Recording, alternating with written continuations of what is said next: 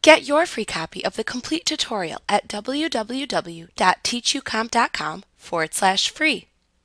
In Publisher, you can create a custom color scheme to use within your publication. To create your own custom color scheme, click the More button that appears in the lower right-hand corner of the Schemes list on the Page Design tab in the ribbon. Then click the Create New Color Scheme command from the drop-down menu that appears to open the Create New Color Scheme dialog box. Within the Create New Color Scheme dialog box, click the Color drop-down button next to each color cube for each category shown in the Scheme Colors section to select a color for those publication elements.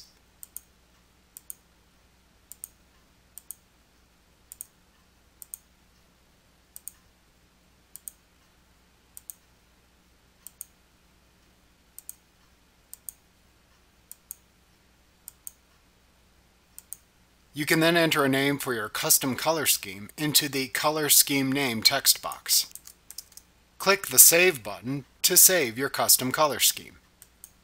The custom color scheme will then appear as a selection within the Schemes button group on the Page Design tab within the ribbon, where you can click on it to apply it to your publications. To edit a custom color scheme shown within the Schemes button group, right-click on it within the Schemes list, and then select the Edit Scheme command to open the Edit Color Scheme dialog box. You can change any colors used by the scheme, and then click the Save button to save your changes to the color scheme. You can delete any custom color scheme you have created by right-clicking on the color scheme that you want to delete in the Schemes list, and then selecting the Delete Scheme command. You can then click the Yes button in the confirmation dialog box that appears to delete the custom color scheme.